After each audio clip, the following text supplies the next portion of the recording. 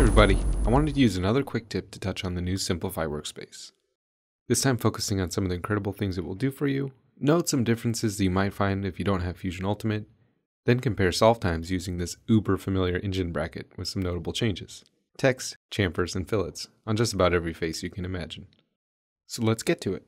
Once in the Simplify workspace, we can use modeling tools you're familiar with when making your designs, things like extrude, revolve, and sweeps, but we'll focus on what's found under modify. The three found at the top of this list is where you'll probably spend most of your time and are a part of Ultimate. Remove features. The first packs some real power. With this command enabled, all we need to do is select the body or bodies of interest. When I do, Fusion will start painting any and all of the features that will get wiped when you hit delete.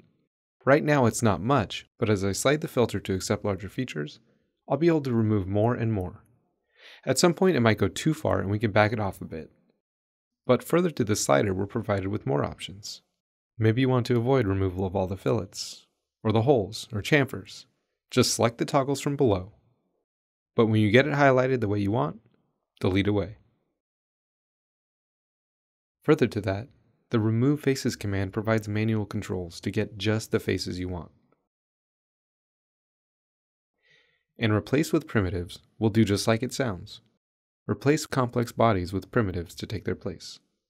This works well for cylinders, boxes, and spheres. But let's back it up a bit. Another goal I had was to illustrate why you might want to do this. So let's clone the setup we have, another Ultimate Only feature, which will copy everything right down to the mesh. Then, with that Sim Model 2 activated, roll back the timeline to make it fully featured again. Now, we solve for both cases. We'll jump forward to where we've started comparing the results, and what I want you to note are the very minor differences between these two cases, starting with the max displacement. We're talking about a 2% difference between the simplified case on the left and the fully featured case on the right. Similarly, the max stress values are within about 7% of one another.